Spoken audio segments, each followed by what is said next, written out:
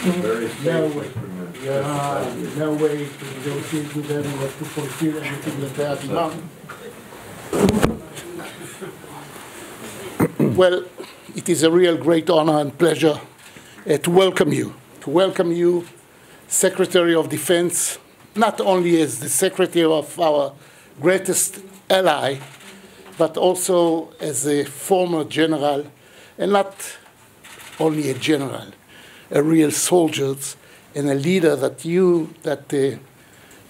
to lead soldiers, it means to lead what you called a teamwork. And every one of our former generals are respecting you so much, saying that you was one of the greatest leaders and generals of the army, and they are appreciating very much. I would like to take this opportunity to thank the Americans and our allies about helping us and supporting us with the MOU, signing the MOU, helping us very much. And I would like really to emphasize that carrying the burden of security that falls on our shoulders, and you know what are those burdens.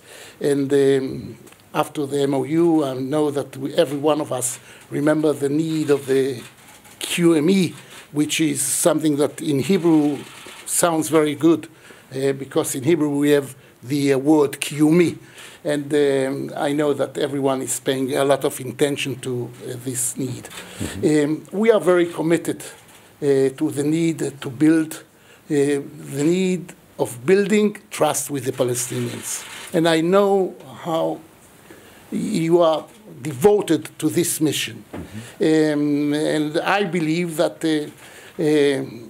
our future is to understand that we are not doomed to live together.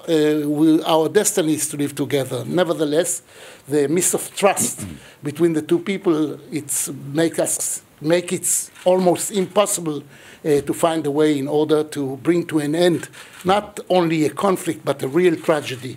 We are living together, we are sharing the same land, we have responsibilities, but we have to trust each other in order to understand that we can live together.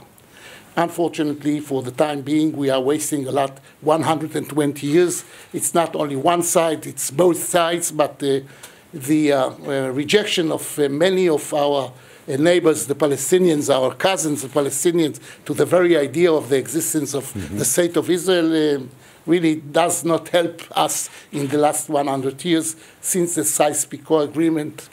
But I would like to also emphasize that I'm not so sure.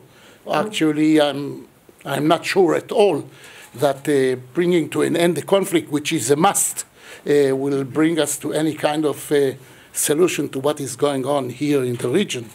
We have learned in universities and in the army that the enemy of your enemy is your friend. Unfortunately, not necessarily so. We find ourselves in a position that we are surrounded by more than 5 armies. Every one of them is fighting the other one. No one of them is really feeling a lot of sympathy to the state of Israel. And that goes on, and what is going on here. And now we have new neighbors, and the Russians, and I met President Putin, and he was talking to me saying, you are a very good friend of the Americans. I say, I confess, I admit with a lot of pride. Tell them that we are going to keep every interest that we find as necessary for us in all around the world, especially on the Black Sea. And we got to understanding about, with your knowledge, of course, about the details that we had to understand and to find a way in order to cooperate on a tactic basis in order to make it possible for all of us to be on the same Earth space when you have the SA-300. And because of that, Mr. Secretary, I would like to welcome you once again. You know that we are facing a lot of challenges, and the need to understand that in the Middle East there are no shortcuts. No shortcuts. Every challenge is an opportunity. Nevertheless, some of the challenges should be handled. I would like to thank the former President Obama and President Trump about the understanding of the needs of Israel, and we are looking forward. And we are looking forward, knowing that we have a great friend in the Pentagon and in the administration, and we welcome you from the bottom of our heart. Thank you so very much. Well, thank you, Mr. President, for making time. I know how busy you are, but it's an honor and a privilege to be here, the first member of the new administration's cabinet to visit Israel. We are committed to Israel's defense. We support Israel's internal security and Israel's external security. Obviously, the week before the Holocaust Remembrance Time, it's important we all remind ourselves, if good people don't band together and work together across all religious and all ethnic lines, then bad people can dominate, and we're not going to allow it. We're going to work very, very closely. My view is that relationships do not stay the same. They either get better or they get weaker.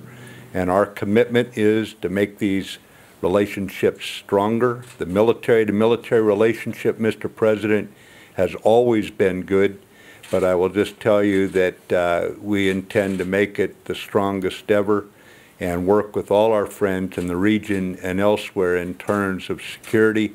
We have two fundamental threats here. One is from terrorism, the other is from Iran, and we cannot allow those threats to break apart the human connections between those of us who are committed to peace and prosperity and tolerance for each other.